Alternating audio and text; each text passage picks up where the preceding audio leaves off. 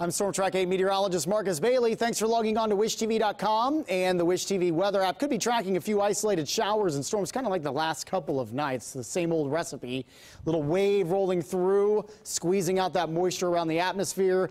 And I think probably after around 4 or 5 o'clock, we'll start to see some of these isolated showers and storms. We're not expecting any severe weather, but some locally heavy downpours. Can't rule that out as we roll into around dinner time and then after.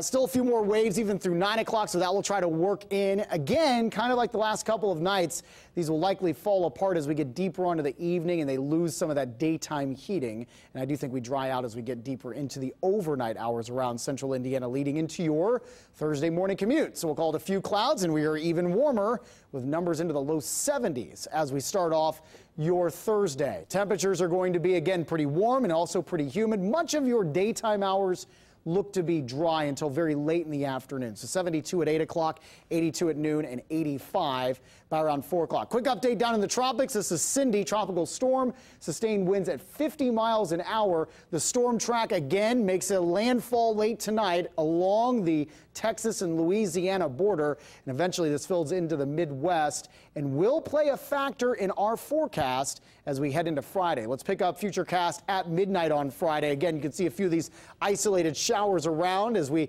gear up for your Friday morning, potentially very wet. That's at 5 o'clock in the morning. And then as we roll hour by hour through midday and beyond, pretty steady showers, some thunderstorms, potential for heavy rain.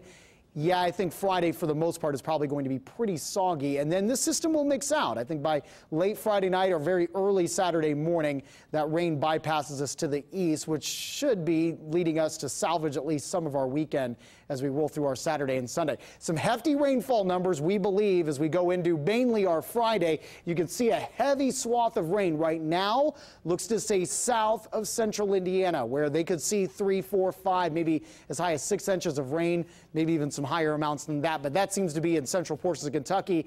That could shift a little bit to the north. We'll have to wait on the storm track on that. As of right now, we look to be okay, but we're still going to get some healthy rainfall numbers of probably over an inch, maybe even close to 1 inch, half an inch, I should say, or close to 1 inch of rainfall. We'll keep you updated as we start rolling through the next several days. Likely rain chances then for Saturday morning, and then as we roll into your Sunday, we'll look to be dry.